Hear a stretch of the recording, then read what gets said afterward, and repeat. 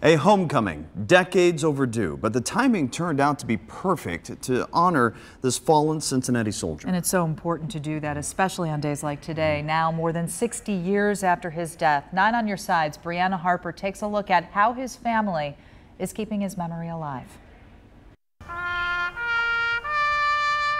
The playing of taps, an honorary gun salute, all the makings of a traditional Memorial Day service.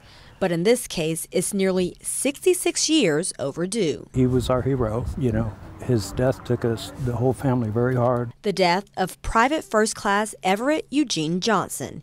He was a Cincinnati native serving in the Korean War in 1950 before he was eventually killed in combat. Back home in the United States, PFC Johnson had a full family of support behind him, including his nephew, who was only 7 years old at the time. I remember him carrying me around on his shoulders, and he would sing funny songs and make me laugh. Loving, caring, gentle.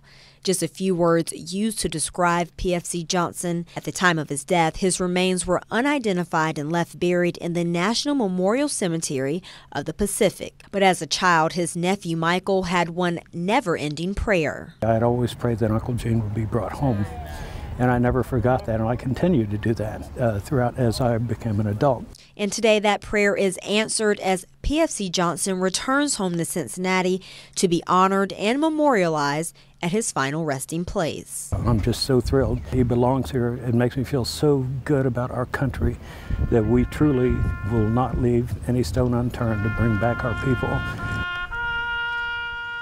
Brianna Harper, 9 on Your Side.